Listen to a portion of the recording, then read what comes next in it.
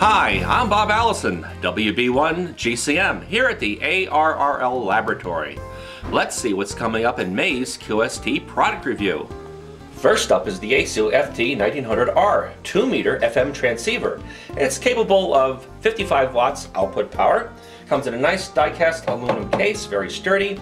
Has a lot of features that the bigger radios have for just about $150. And one neat item inside is a Morse code trainer. It'll send Morse code from 4 to 40 words per minute. You can learn Morse code as you drive to work.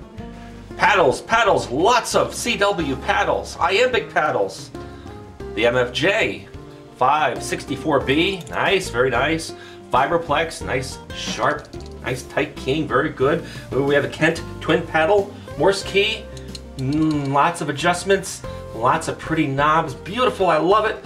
Oh, and the Begali key, very nice, I like that. And of course we have the Schurman key made in Germany, very pretty. And of course the ever popular Bencher BY1 paddle, that's been around a long time, that's a popular key.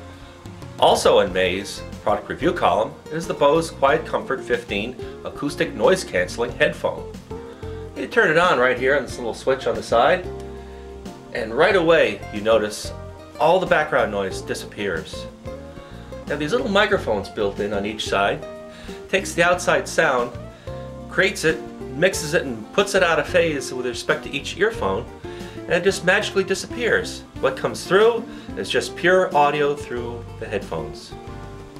Now if you want to transmit too, consider the Heil QuietPhone Pro and the MB1 Boom microphone. Comes with a nice coiled cord, very comfortable, very adjustable, lightweight on the head, and I think it would be very suitable for contesting and casual operating. See these items and more in May's QST.